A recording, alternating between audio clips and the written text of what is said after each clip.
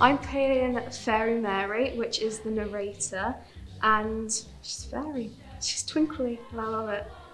There's lots of interaction within the panto, and obviously panto is all about being happy and laughing, so that's what it's mainly about, really. Boys and girls, welcome to Pantoland. It's not really the place where you can say, oh, I can't be bothered, oh, I'm too tired for this, because that you won't progress us any further.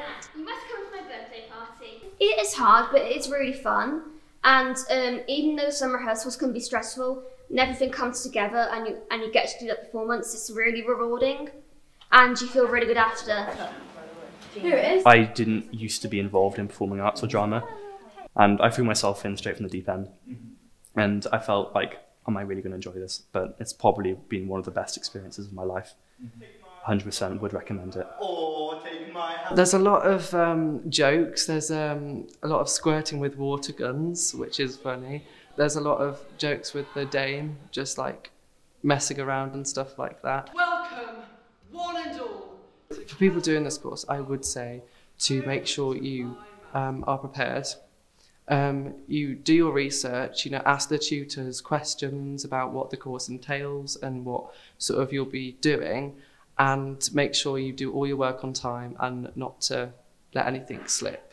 And to always learn your lines and be prepared for the show. Hello, Simple Simon. Well, I'm playing Simple Simon, which is basically the kid of the panto. He's always undermining every single person on stage.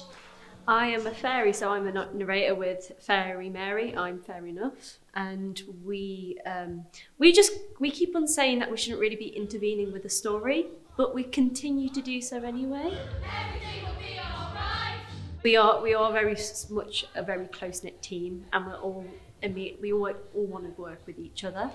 I think that's probably been the best thing so far, because if we didn't want to do it, then it would be very hard to do a panto where you've got to be very much high energy with everyone on stage.